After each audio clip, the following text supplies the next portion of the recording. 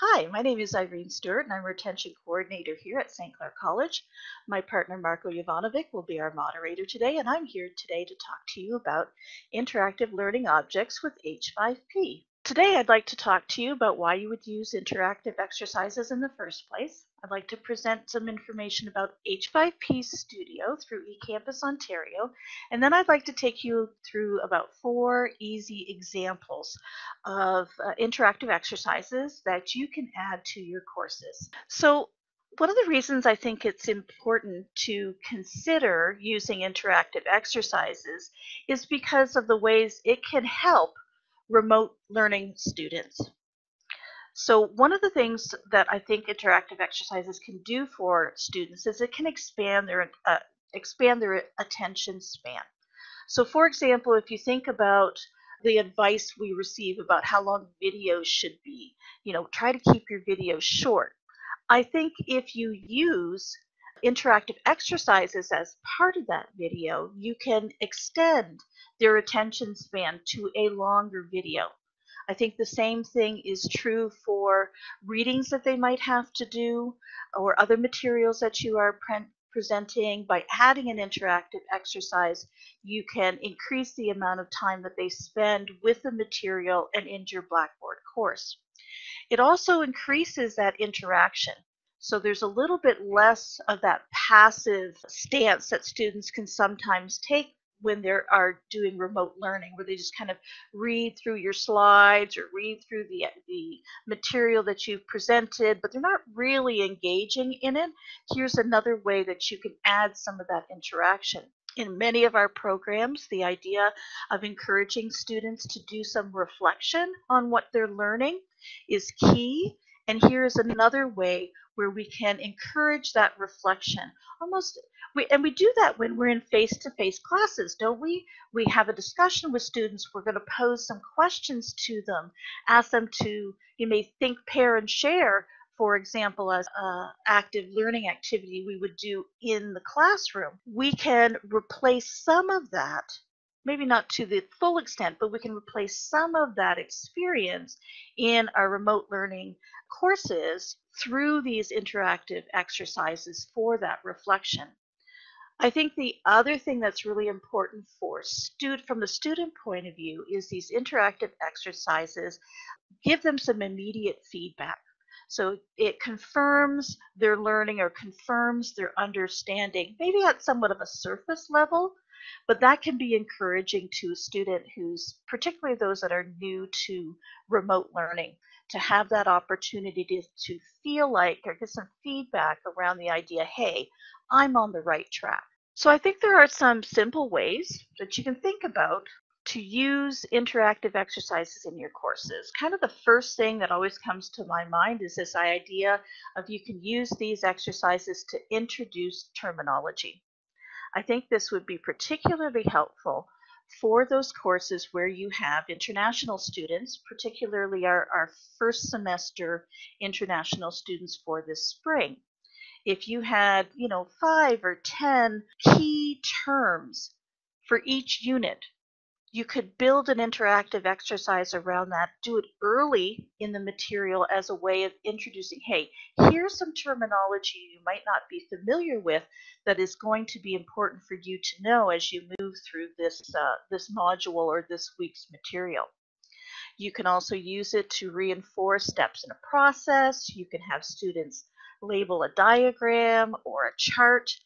And I know that kind of our first instinct is to think about maybe anatomy and physiology, to put up a picture of the skeleton and have people label all the different bones in the body. Sure, that makes sense. But there's other applications of this idea of labeling a diagram. We could take, for example, a picture or an image of a classified income statement and have the students label all the different parts of that income statement. So you can think of diagram really broadly and use that as a way of creating an exercise. We can also use it to classify and group items and to present practice questions. So there's many different ways we can incorporate these exercises into our courses. When I was working on Thrives, you may or may not know that I have been working for about 2 years now, along with others in the Student Services Department, on a course for first semester students called Thrives. And Thrives seeks to help students transition into the college. And so I created a number of these exercises for the modules in Thrives. And when I was designing those, I was trying to think of also some of the pedagogical reasons I would use these exercises. And so for Thrives in particular, I think about these things when creating exercises. How can I break up the material that I'm presenting? And that idea of chunking the material in a particular module into bite-sized or reasonable pieces, and then adding an interactive exercise to do kind of a summary of that particular set of material that the students have gone through. I do think I use the constructivist model. I hope I've said that correctly.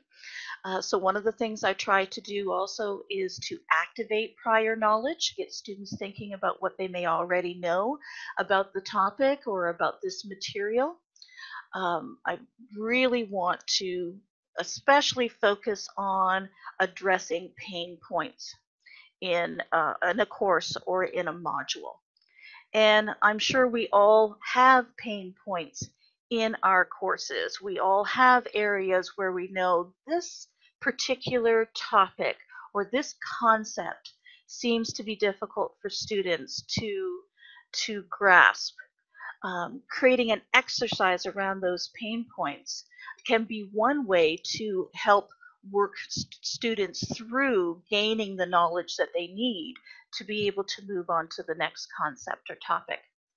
And finally, the other thing I like to do with these exercises is to review key takeaways. So instead of having like a list of key takeaways at the end of a particular module, what I've done instead is create an interactive exercise. It still reviews all of those most important things I want a student to take away from this particular module, but it does it in a way that has them interact with the information rather than just passively reading it. So another way of reinforcing and reviewing those key takeaways. So that all sounds great, but how are we going to make these exercises? Trying to program these objects ourselves in HTML5 requires technical knowledge that I don't have and I don't want to learn. So here's where H5P comes in. And I do want to answer Michelle's question. Anything you create in H5P can be imported later. So that's awesome. So H5P is a free open source collaboration framework. It's an abbreviation for HTML5 package. But what H5P is all about is making it easy for everyone to be able to create, share, and use this interactive content without needing to have all of the technical knowledge to be able to program these things in HTML5. So it was started by and created for educators, and there is a very dynamic community around H5P that you can access both in Ontario through eCampus Ontario, as well as globally through h5p.org. There are already over 40 different types of content that you can make. The content is mobile friendly, so that if someone is using an iPad or their mobile phone, they're going to be able to access and use these activities. It can be embedded into Blackboard, which I think is really powerful. For those of you, we should be concerned with accessibility standards, and they are working on making all 40 types of content accessible. At this time, at least 26 types are. And again, that main open source is h5p.org.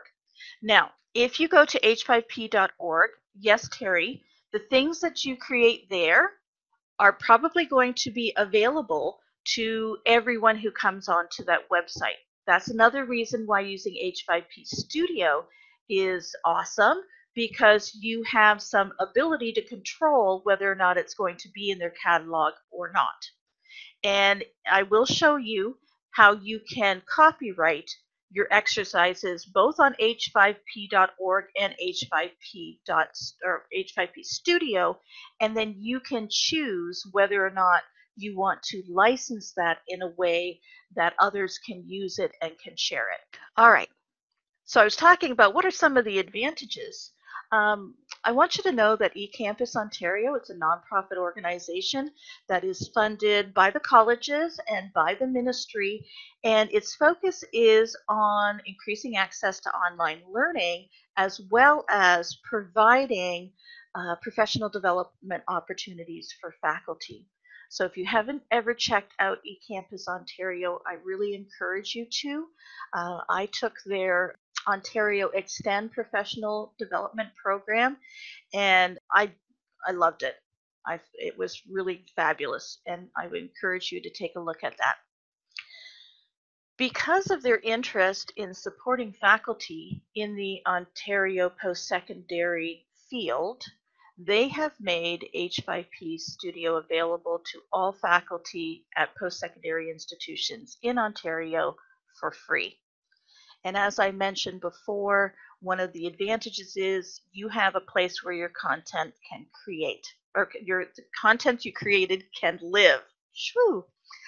And I want to mention that because with Thrives, we've been doing the Thrives program since May of last year. So I had 3 sections last spring, I had 9 in the fall, and I had 4 in the winter. That's a lot of different places. And Thrive stays open for 2 semesters for students. So if I had to make a correction to one of the exercises, the potential was I would have to make that correction in at least 9 different places, if not more. I'm not going to do that. That's too much work to go into every single Blackboard course and update every single one. By having it live in H5P Studio, I can go to that original exercise that I created, make any changes I need there, and it will automatically update the H5P exercise in all of my courses. I love that idea, a huge time saver from my perspective. So if you have multiple courses, or you may even have courses that are not necessarily the same course, but you're using some of the same kind of content or the same exercises, you only have to update it one place, and then it will take care of that. But the next time a student logs in and uses that exercise, it's going to automatically go to that brand new content. Alrighty. So through the Studio version, you have full access to all the content creation, but you also have the ability to search what other faculty across Ontario have created if they've chosen to license it to share and have chosen to share it in the catalog, which is great because many of those you can use just the way they've been created and embed those within your Blackboard courses. And others you can take that and use that as a starting point to adapt it and modify it to make it your own. And we can do that through our ability to share our creations under Creative Commons license. And I did put or not there, so it is a choice. You can choose to license what you make under a Creative Commons license and make it available in the catalog, or you can choose not to make it available and not to allow other people to use it. But I hope you will consider joining in the wider community that is trying to be more open, and particularly if you use other people's creations, that you would also be willing to share some of your own and help build up the catalog. I want to just say a couple words about Creative Commons licenses in case you're not aware.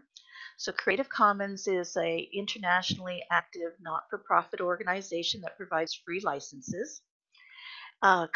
Creative Commons does not replace copyright law, it works within copyright law. So the idea of giving what you create a Creative Commons license is to give permission in advance of how you are going to allow other people across the world to use your work. So I think that's important. You don't give up your copyright with your Creative Commons license. What you do instead is you decide ahead of time how people can use your work, and you give them permission to do that, as opposed to requiring them to contact you and ask you for permission to reuse your work. Some Creative Commons licenses that you might see, the one in the top left corner, I think I can do the pointer here. This one here is Creative Commons by, which means you're free to use that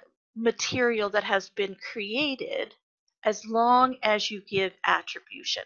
Another common Creative Commons license I see on educational material is this Creative Commons by share alike, where the license says you're free to use this, give me attribution because it was my work originally, and when you create something new with it, you're asked to also share it back into the world with the same license of by share alike.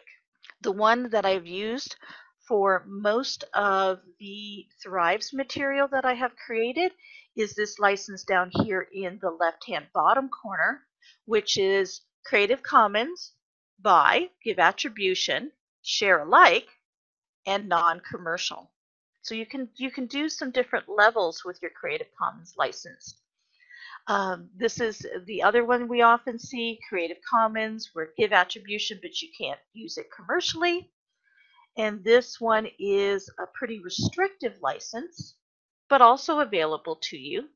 This is Creative Commons by no derivatives. So the idea here is that if you've created something, you're going to allow other people to use it freely as long as they make absolutely no changes, no derivatives. They have to use it just exactly as you have produced it.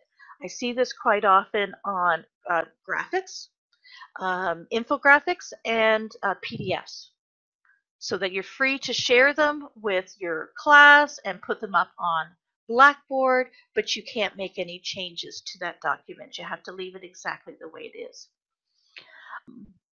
If you have other questions about Creative Commons sometime in the future, you can contact me and I'm happy to talk about that. Also, if you are looking for Creative Commons licensed information, I encourage you to contact our library staff, as they can certainly help you search out and find Creative Commons open education resources that might be appropriate for your courses. Okay, just want to give a hot tip since we were talking about Creative Commons licenses. I also encourage you to check out eCampus as Ontario's open library, because they have a catalog of fabulous OER textbooks that are appropriate for the Ontario post-secondary environment. And their website is openlibrary.ecampusontario.ca. So Patrick asked the question, what constitutes NC? Does education that charges dollars considered non-commercial? Education institutions are considered non-commercial. I don't know if that answers your question. I would encourage you to take a look at the creativecommons.org website, and you can explore their definitions about what non-commercial is a little more deeply, Patrick. All right, we're at the question point again. Did I miss any important questions in the chat room, Mr. Marco? Pardon me. No, I believe that you did answer each of them, Irene, as they appeared. Awesome. Does anyone else have a question that they would like to share? You can raise your hand and come online and speak with us, or you're welcome to add a question in the chat room. Listen, this is Steve. I was wondering, actually, while we're waiting for Patty's question, if I could just ask a quick one.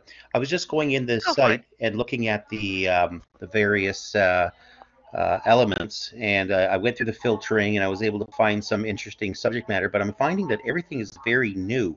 like updated in the last 5 days or so. Is this a reflection? Is this a very new tool? Or my understanding was that it was a little older. So yes, actually, it's been around since 2013. That's Yeah, when it first okay. began. So it's 7 years history for H5P. What's new is the access we have through eCampus Ontario through H5P Studio. Okay. So the studio is new, and that's why you're seeing quite a few new exercises coming up. For example, Thrives actually has an open education resource textbook. And so I created all my original H5P Thrive exercises through Pressbooks, and that's where I originally linked. So I'm going to be transferring my exercises over to H5P Studio. But yes, that's the part that's new, is this ability for us as Ontario faculty to be able to use this utility. So if you post an exercise in H5P, do students access from there?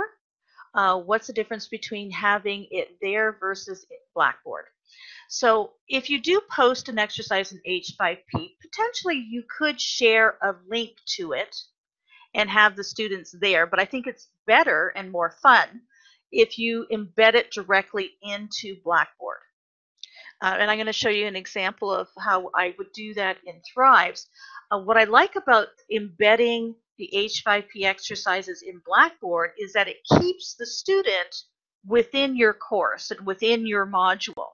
If you make it part of what they're doing online, that they can do that exercise right in Blackboard, it keeps them engaged and keeps them moving through the material that you have made available to them. I had talked about labeling, and I am going to do some exercises, Sean. So far, you haven't missed anything. Yay. All right, if there aren't any other questions, I am going to continue on with my slides.